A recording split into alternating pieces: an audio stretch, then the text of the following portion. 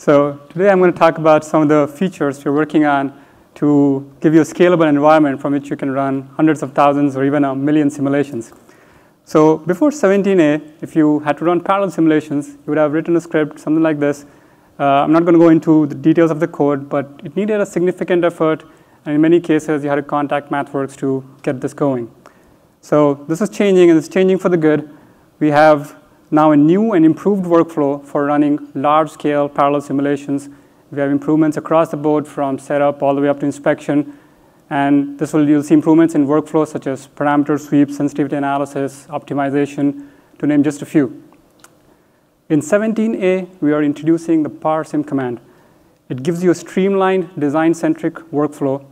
You start off by creating a simulation input object for a model. Any changes that you would like to make to the model go on the simulation input object, and you create an array of these objects that defines the set of simulations that you would like to run. And you pass them to the parsim command. The code is the same whether you're using multiple cores of your desktop or multiple compute nodes of your cluster or cloud. Parsim handles all the complexity of setting up the parallel workers for you. So the code that I showed you earlier, this is what it's going to look like now. There is significantly less coding work. It's less than 10 lines of code now.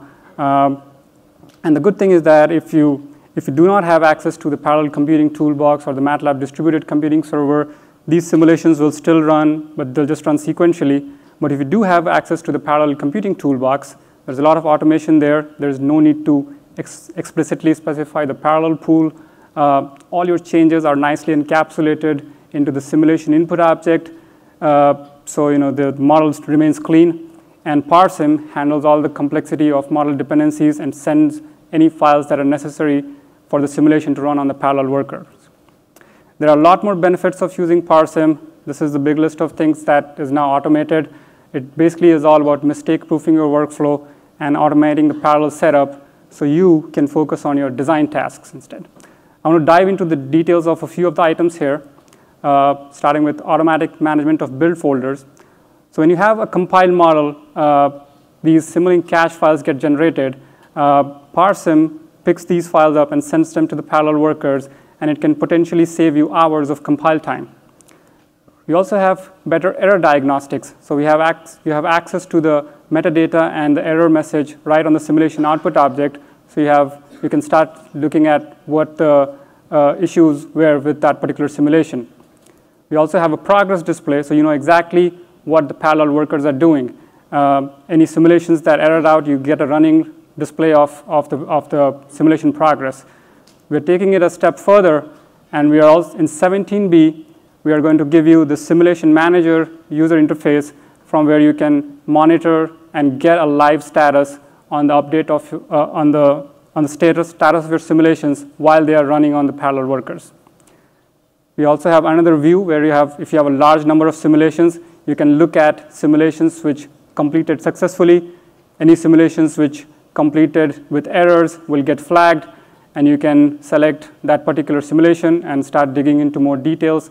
You have access to the error message right from this user interface.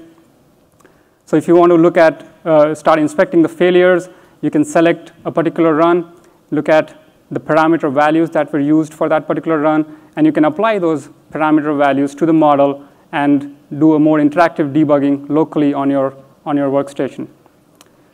You also have easy access to all the results. You can select multiple simulations, and with one click on you can plot these results in the simulation data inspector and use the tools available in the data inspector for comparison and further analysis.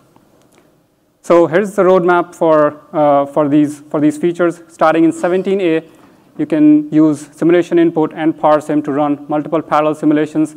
And in 17b, you have the simulation manager which you can use to monitor and inspect results from multiple simulations.